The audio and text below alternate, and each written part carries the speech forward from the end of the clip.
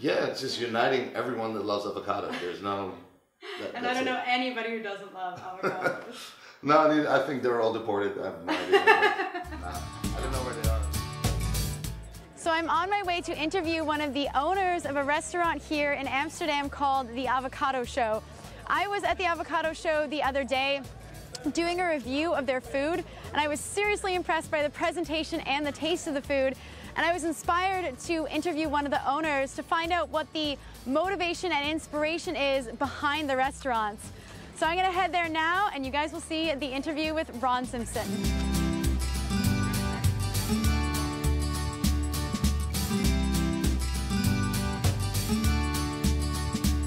Cool. Thanks so much for being here, Ron. I really appreciate it. Thank you for being here. Can you introduce yourself and tell us what you do with the Avocado Show, what your role is? I'm Ron Simpson. I'm one of the 3 owners of the Avocado Show. It's Julian Zaal, which is also a creative. It's Jamie van Heijen, which is obviously the best chef in the world, and me. So my role is mostly concepting, marketing, content, that kind of stuff. That's okay, perfect. Okay, and what was the original idea behind the Avocado Show? Where did the motivation and the inspiration come from to create a restaurant featuring avocados? I know, right? Well, it's a weird story, but it's a good one. Okay. So, me and Julian wanted to start our own place because we're in Amsterdam. We're known for doing a lot of events and food, music, partying, festivals, that kind of stuff. We're always renting other people's places. Like, why don't we just open one of ourselves where we can, just enjoy either good drinks or good food, or it didn't really matter. We just wanted to have our own spot. And we sort of high-fived on that, and then it was like, yeah, but if we are opening something, we need to come with something better than, anything that's known, like not the hamburger place number 15 or, that kind of stuff. And we're also looking at a little bit more healthy food.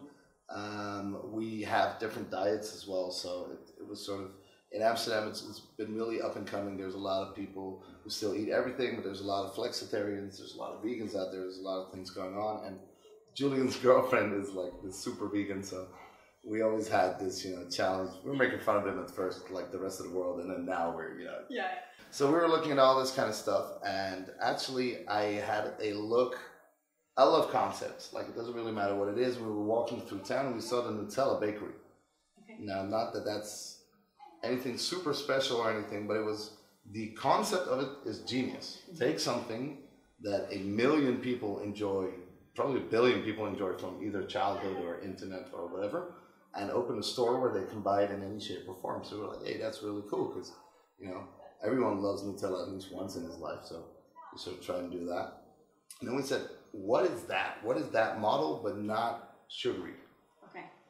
What is that in health, or in something that's nutritious and versatile and extremely good looking, like the avocado is? We decided to do that, and since we're marketeers, we called it the show because we really wanted to deliver a show on a plate. Okay. Put that on Facebook, and kaboom. The idea and everything around it was born in 5 days. And once we put that online, which is really funny, like we never send out a press release or any other thing, we just put it on our Facebook with this really ugly just iPhone picture down the road when the place was still empty and broken. Okay. We're gonna open an avocado restaurant, and I literally posted that, and I got into a plane and I went to Chile. And it's a 31-hour flight from here, so you're traveling. There's like no internet or whatever. And once I landed there, and I turned my phone back on, I was like, holy, what the hell is this? Like, I think I had 1,700 emails and 300 voicemails, and everything was blocked. Like, my whole phone wouldn't work anymore. So I called Julian, and I'm like, what the hell just happened? He's like, dude, we're going viral. We're going viral. I was like, oh, man. I wanted to ask you something, because you were mentioning about veganism and the inspiration behind the food at the Avocado Show. Yeah. So was it important for you to include vegan items on the menu? And if so, why was it important to you? Very simple. I support a lot of things, but I don't discriminate in any shape or form, and neither do any of us. So if you're a meat eater or a fish eater or whatever, we respect that. I think everyone needs to change their diet in their own pace. And the avocado doesn't discriminate either. So once we opened our door, it was like women, men, children, elderly, anywhere in the country, any color, any diet, any race, anything. It was beautiful. Yeah. And we were like, okay, so we need to make a universe of food. I need to be able to feed a vegan person properly. Yeah. I need to have a cheat meal because Sundays exist. Yes. I need to do all these type of things. So we were like, we made all these classic dishes, and then we were like, all right, if a vegan person sees this, they want to eat this as well. Yeah. Just minus all the stuff that's on there because it doesn't meet their, so that's what we tried to do. We created looks and like concepts of food and then different recipes to go with different diets so it would meet everyone's wishes. So my next question is, what is your favorite dish? If you could pick anything on the menu at all. I think my favorite dish on the menu would be the poke bowl at this moment. Oh. That's, to me, that's where it all comes together. Like, it's beautiful. It's super tasty, it's healthy, it's fun at the same time, like it has everything from it. Yes. So that would be my favorite on the menu right now, and the favorite that is coming. Oh, is this a new and upcoming thing on the menu? Yeah, we have like 70 dishes still coming. 70? At least. Wow. Yeah. I think we created about 300 dishes. I think you're going to need to expand. Oh yeah, don't worry about that, we will. The avocado pancakes. Avocado pancakes? Avocado pancakes. We cracked the code. It's true. It's like, it's made from avocados. They're super green with blueberries. They taste savory. It's awesome. I have another question for you, and that is, how many avocados do you use in a day at the Avocado Show? 381.7. I have no idea. No. It's probably around there, though. It's probably there, yeah. It's like 350 to 400 a day at the moment. But we use every last bit of avocado. Of course, so that's cool. We have like no waste at all. That's nice, because usually there's a lot of waste in restaurants. Yeah. A lot of thrown out food. Yeah, we don't need to. Like, the beauty about avocado, that like if you cut a rose and you have the ends of it or something, or it doesn't really matter, just go straight into the guacamole machine. You're like, perfect. Guacamole. Guacamole. Guacamole. So it's perfect. So how can my viewers here on YouTube find you? On your website or on your social media? Basically, if you type The Avocado Show into anything, it'll work. Okay.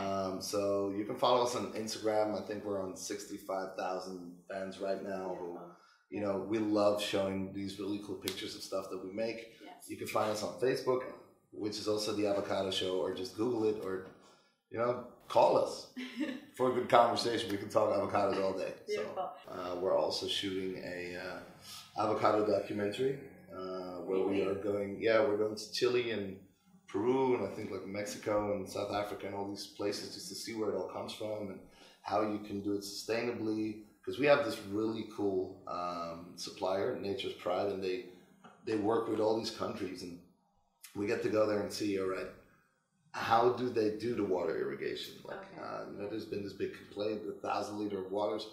Well, we already spoke to them. They're like, no, if you use drip irrigation, it's like 220, 230, right? Which is 75% difference of what the rest is doing. And we're looking at the social side of things, like how do they treat their staff and how can you do that properly? Well, thanks again so much for being here. You're super welcome.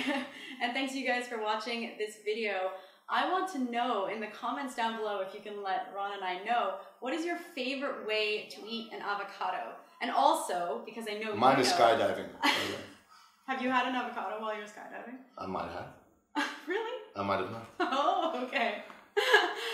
You know that there's a lot of different varieties of avocados too. Yes. What did you say, 2,500 different varieties of avocados? It's like 2,000 plus, yeah. Okay, so there's a lot of different varieties. I have tried a few myself. If you have tried different varieties of avocados, also let us know what your favorite one is. Personally, for me, my favorite is called the Shepherd's avocado, which I tried in Australia. It tastes smoky. Have you tried it?